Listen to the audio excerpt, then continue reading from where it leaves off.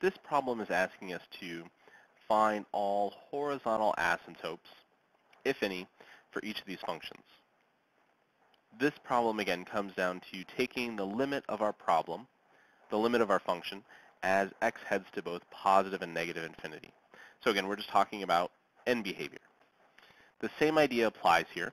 We're only concerned about the leading terms, in this case, the leading term in both the numerator and denominator.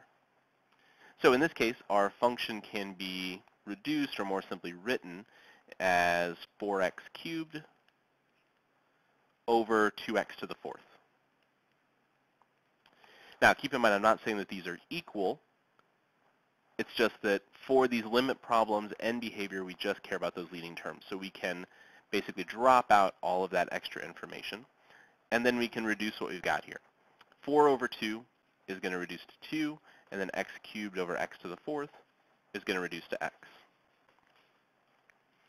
So now we can consider the limit as x approaches infinity of 2 over x.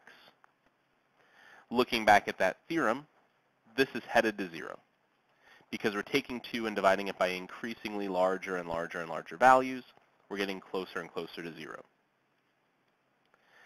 Similarly, for x approaching negative infinity, as x approaches negative infinity, 2 is being divided by increasingly smaller numbers, but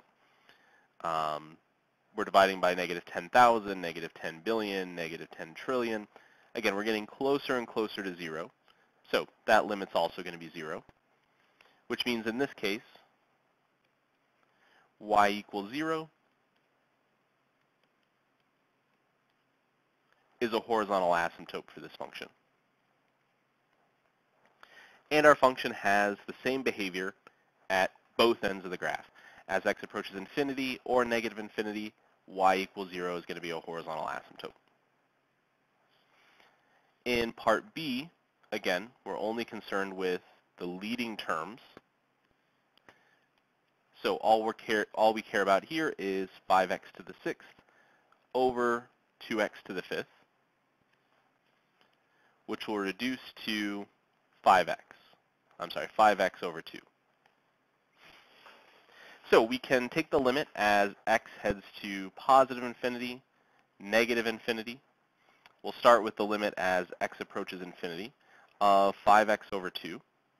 In this case, x is getting larger and larger and larger. We're multiplying it by 5 halves. So that's headed to infinity.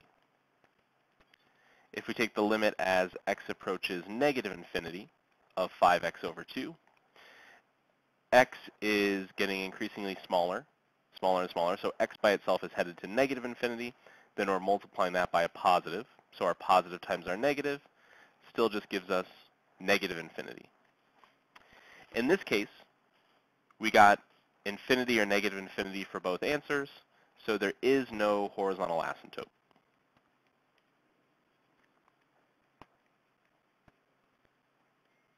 The only way we can end up with a horizontal asymptote is if we get a real number result for one or both of those limits. In our last example, same idea. We're only concerned with the dominant term, or I'm sorry, the leading term. So this will be 2x cubed over 4x cubed, or just 1/2. If we take the limit as x approaches infinity of 1/2, we get just 1/2. If we take the limit as x approaches negative infinity of 1/2, again, here we get 1/2. So that tells us that y equals 1/2. Write that a little better. Y equals 1/2 is a horizontal asymptote.